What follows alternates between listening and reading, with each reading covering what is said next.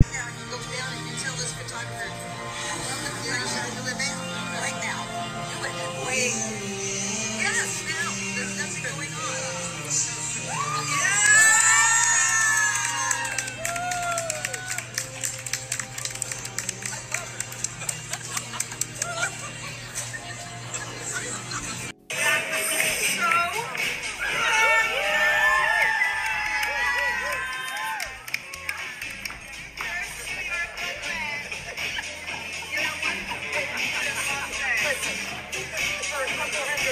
When I was a preteen, we had to do standardized tests to go to the next grade. This one girl I'd been sitting with all school year, she looks at me, she goes, "I'm not gonna pass, can you fail yours too so we can stay behind together?" I don't remember what I said, but in my mind I'm thinking, I'm not doing that.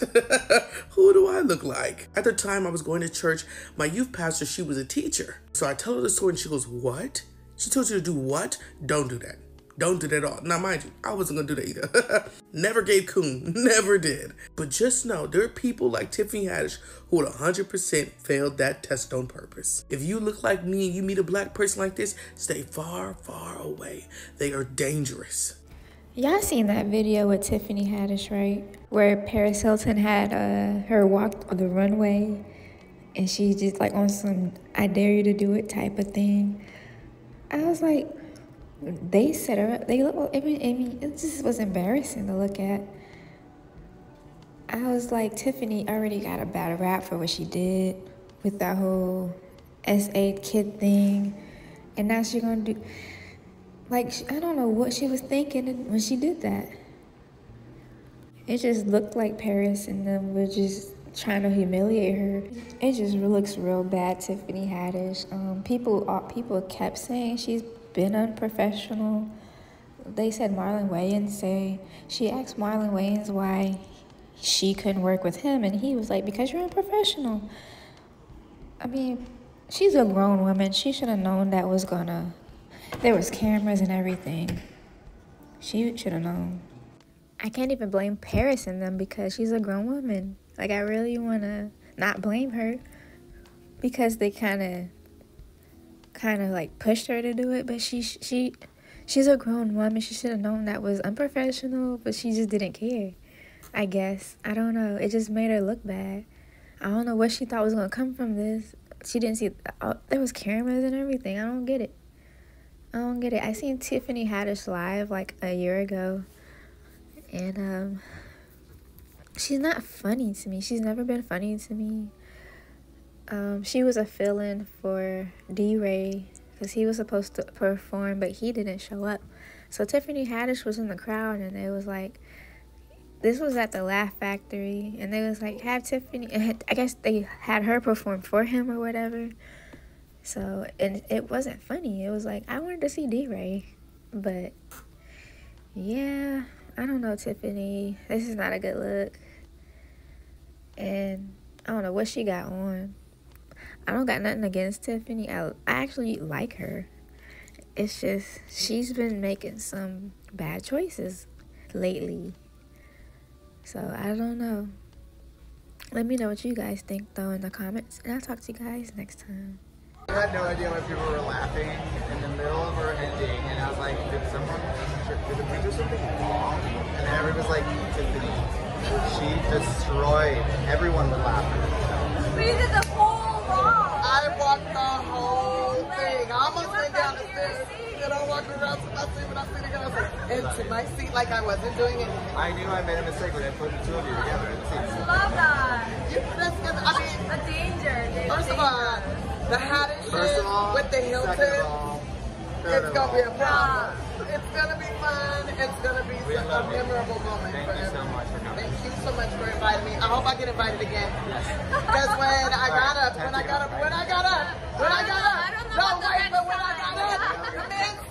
the man said, wait. So Tiffany, what happened?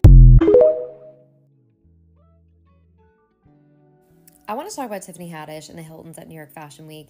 I'm going to stay in my lane. I specifically want to talk about a personal story that I have with Tiffany Haddish and her team because I think that it's on creators to call out the actions of the Hiltons in this scenario. So I met Tiffany Haddish and her team in the fall of 2021.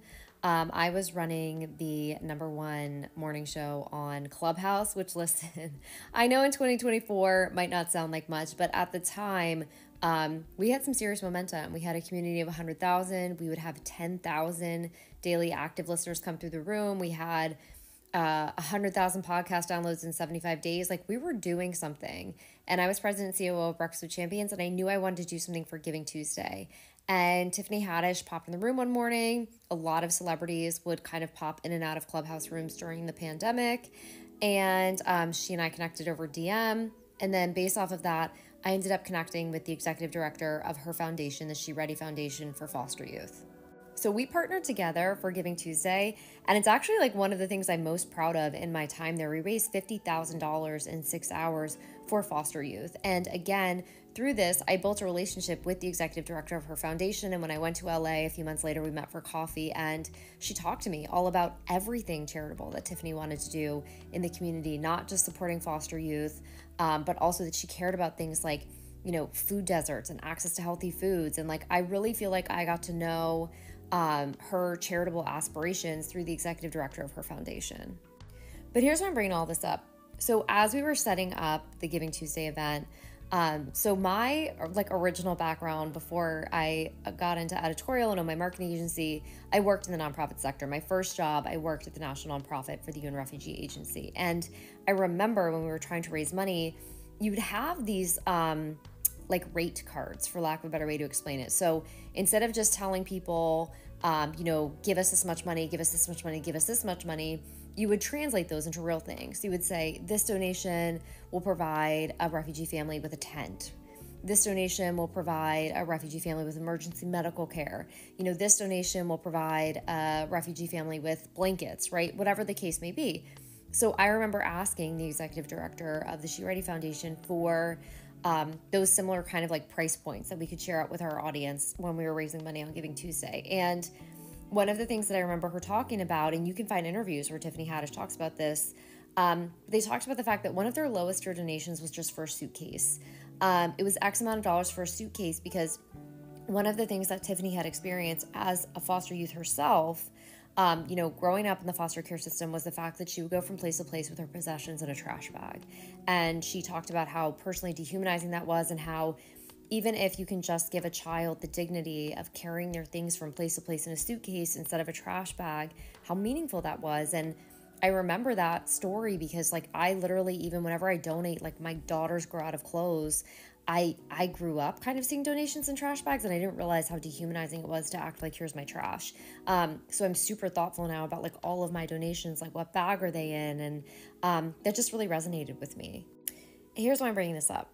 Because when we want to talk about archetypal mean girl behavior, Tiffany Haddish's childhood, it's documented. Like, I'm not saying anything that she hasn't said in interviews, was her going from one foster home to the next with her possessions in a trash bag. Nikki and Paris Hilton grew up at these fashion shows. If anyone knows the decorum that's expected at these fashion shows, it's Nikki and Paris Hilton. That's literally their upbringing. And so, as I said, it's like archetypal mean girl behavior to look at the new girl, to look at the outsider and challenge her to something that then everyone is going to make videos about. Why would she do this? It's so embarrassing. It's so this, it's so that. Like, that is gross mean girl behavior. And I have to tell you, I'm most disappointed to see it from Paris Hilton. And it's always like, you're more disappointed by the people who you care about, believe in, would want to work with. Like, the thing is that, like, I honestly don't know anything about Nikki Hilton. I know it's not even her last name anymore. I don't know anything about Kathy Hilton. Like, literally the last time I watched Bravo, Kyle and Kim were the Hilton sisters that were, you know, on Beverly Hills Housewives. But Paris has really made incredible moves in the past like 5 years. And even more so like year over year. I mean, in the past 18 months alone, the advocacy that she has taken on Capitol Hill for, you know, childhood victims of abuse and who went through similar programs that she went through, like she has become an advocate for children. She has, you know, had really honest and hard conversations about abuse and PTSD. The investments that she's made in Web3 and in tech have been super interesting and super savvy. She's dropped the baby voice. Like, she's kind of kept the brand that has kept her in the public eye, but like, she has made so many moves that like, I have been watching her in awe, and I'm so disappointed to see her part of this archetypal mean girl behavior. And again, it just goes to show that like, you are who you surround yourself with. And we actually see that sometimes, right? So like, you'll see these kind of like old money boarding school type of behaviors. And sometimes you'll see someone like leave the nest and adopt a different value set, and then they go back, and it's so disappointing to see that's how they would behave. It's such mean girl behavior. It's just so, like, you want to know who's lacking taste and decorum. I think to be born into that social set and dare someone who wasn't to do something that would make everyone laugh at them. It's like a moment that you would expect to see in like a teen coming of age comedy from like the mean girl. As I said, it's just archetypal high school mean girl behavior. Anyway, that's what I think. Let me know what you think in the comments.